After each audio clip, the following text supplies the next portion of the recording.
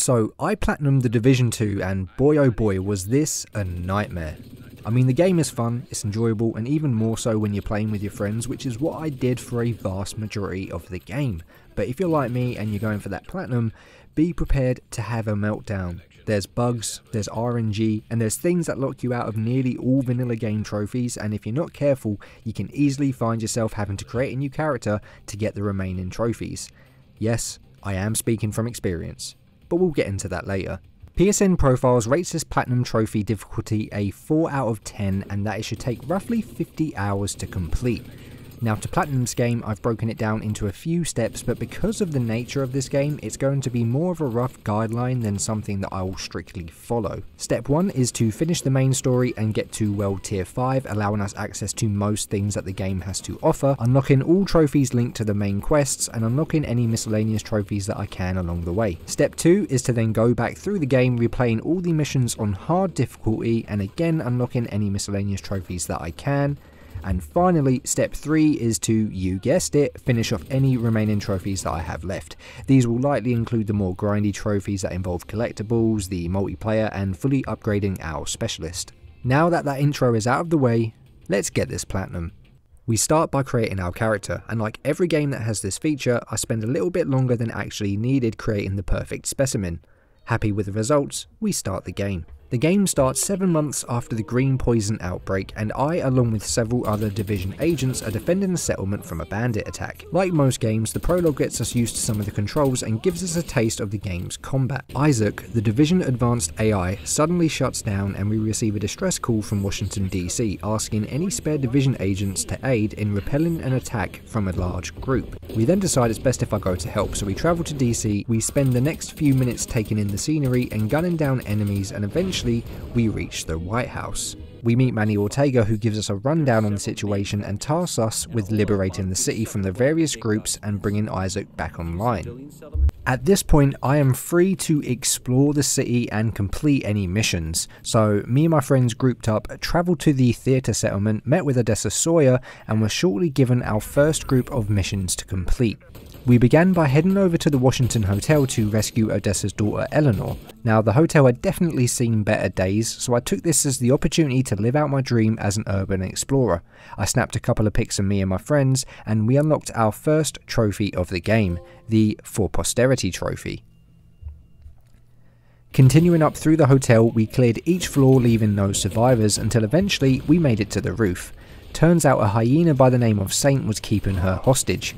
We quickly send him to hell and rescue Eleanor Sawyer. We complete the mission and unlock our second trophy.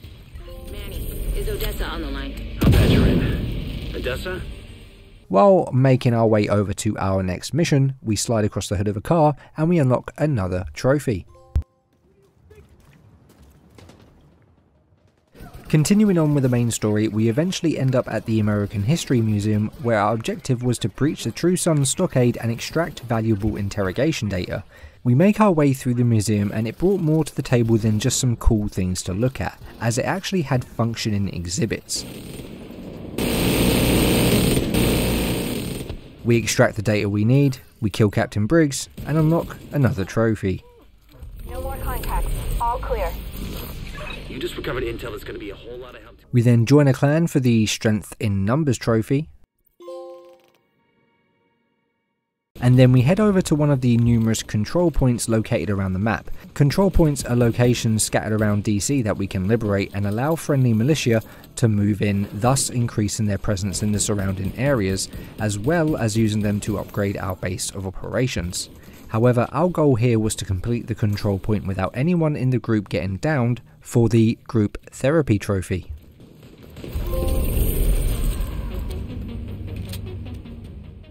We then end up shocking an enemy medic by shooting their defibrillator. Not gonna lie, I'm not entirely sure how I did this, as I'm certain I never shot his defib, but I won't say no to a free trophy, so thank you. We then continued through the story, seizing control of another museum,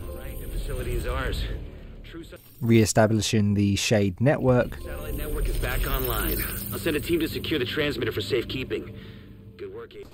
discovering what the hyena stole from Air Force One, You're a credit to the Division, Agent. I look forward to working with you once you get back. And then ended with shutting down some outcast activity. Great job in there. We've been analyzing the data, and it looks like it's going to make Kelso very... Throughout the game, we come across many different types of collectibles, and in a way, one of these are blueprints. Now, these blueprints allow us to craft new gear, be it weapons, armor, or mods. And one of the many ways that we can obtain these new blueprints is by completing projects for settlements. Of course, this is just one of the ways. There are loads more, like completing side missions, completing shade missions, etc, etc. Most of these projects usually consist of donating materials, but some can also require you to go and do specific activities in certain areas. And after doing some of these projects, we end up unlocking the Crafty Collector trophy for owning a total of 20 blueprints. Project ready to be completed at the campus. And a couple of minutes later, we unlock another trophy for completing a project for both the theatre and campus settlements.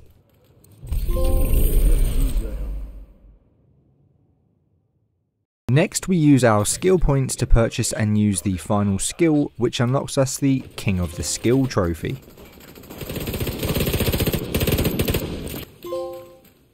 We again continue on with the remaining main missions that we have left, completing some of the miscellaneous trophies along the way.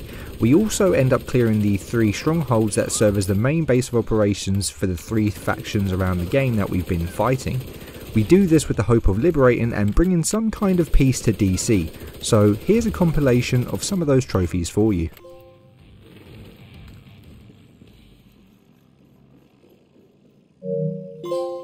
Now that we have the strategist, the outcasts are going to be in disarray. With the equipment Maya recovered, we can restore the Shade network across the entire country.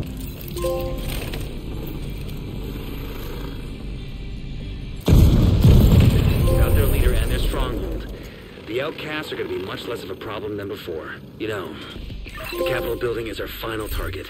It's ripe for the picking. Let's do this. Celebrate.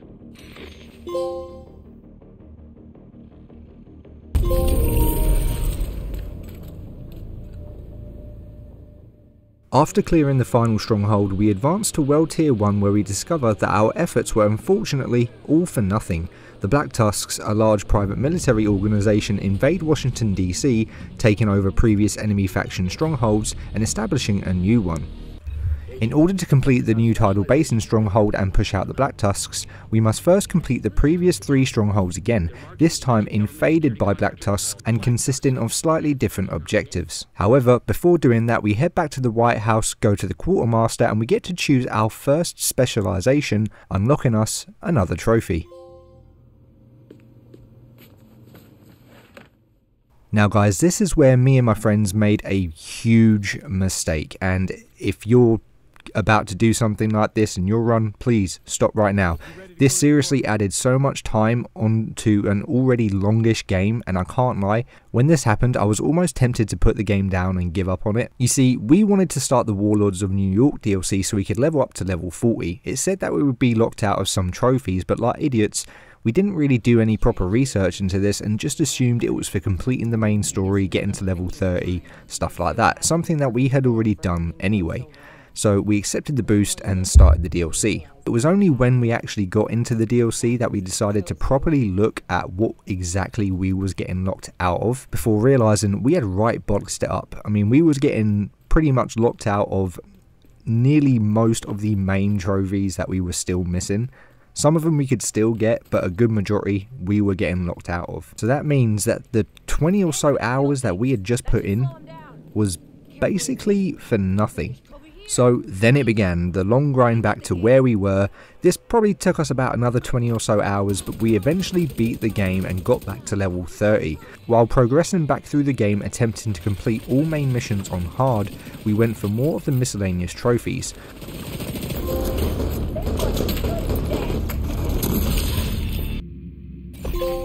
Requesting backup.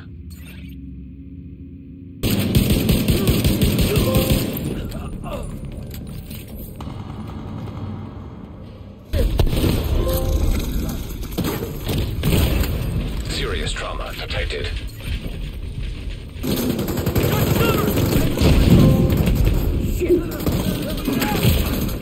Active take flight. Thanks.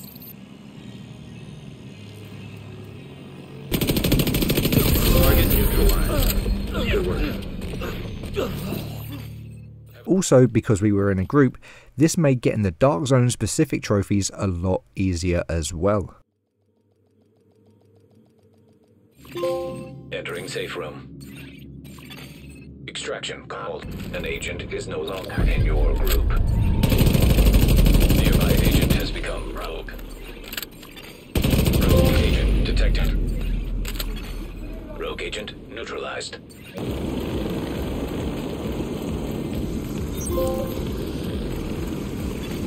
Hilo is returning to base.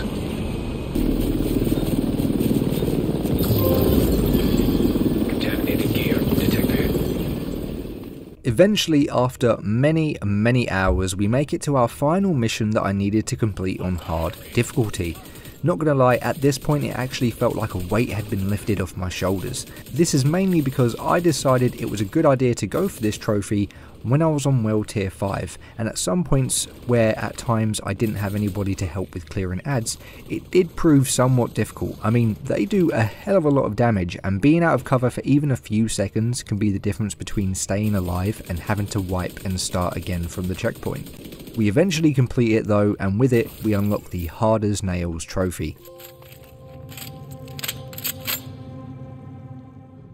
And with that, the majority of the game was now complete, and all that we had left was a couple of the multiplayer trophies and a few of the more grindy trophies. For the multiplayer trophies, it was simple enough. The first trophy was to come up against another clan in multiplayer.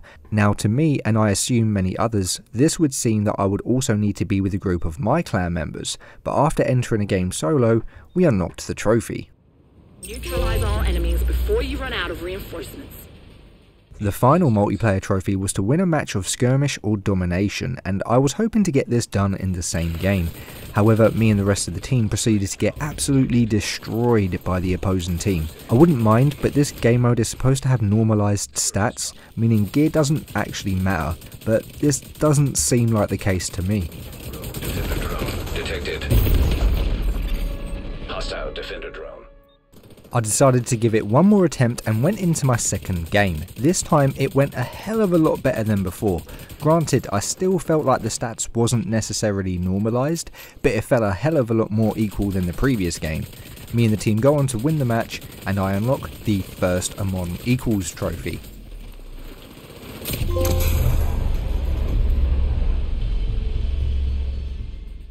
Now, 3 trophies were all that stood in my way to getting the platinum.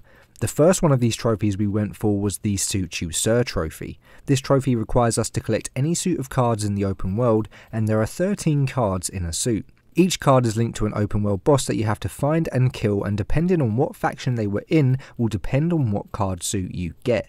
I chose the hyena, so I was going to be going after a suit of spades. Now there are various spawn points around the map, although I chose to farm 2, maybe 3 locations specifically. The thing that makes this trophy extremely grindy is that when you kill the world boss, or if you die to them, in which case you don't get the card, you will have to wait 30 minutes before another one will spawn. And even then, it might not be the faction you are looking for. This then meant I would have to fast travel somewhere else and back in order to change the boss and hopefully get one in the correct faction. And that's if the game doesn't decide to just straight up despawn them and not spawn anymore for another 30 minutes. This took me hours, and I mean hours. It was so monotonous, and it only got harder the less that I had to collect. I even tried joining other people's worlds and had absolutely no luck. Eventually though, after a not so fun waiting game, we unlocked the trophy.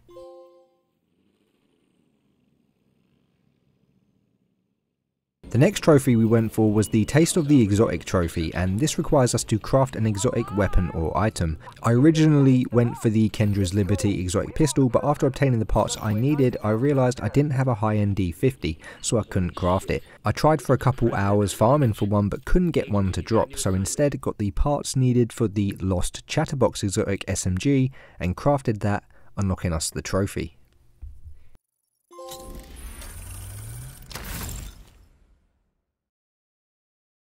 Now, there was only one trophy remaining. We needed to obtain enough specialization points in order to invest a total of 165 points into our chosen specialization, mine being the minigun. There are multiple ways you can earn these points, but the easiest ways to get them are through settlement projects, leveling up, daily missions, and completing bounties. I ended up spending most of the time doing bounties, as these would typically offer 3 to 5 points depending on the difficulty level, and I'd also get a decent amount of XP from completing the bounty itself, allowing me to level up rather quickly. This still took me a long time though, as after you complete a bounty there is a cooldown on that specific one before you can get more points from it. This meant I couldn't just rinse and repeat the same bounties, and often found myself waiting around for a little while for the cooldown to reset so I could earn more. Like with most other trophies, this took me a few hours, but we eventually obtained enough points to max out our specialization, unlocking us the best of the best trophy, and of course the Platinum Agent Platinum Trophy.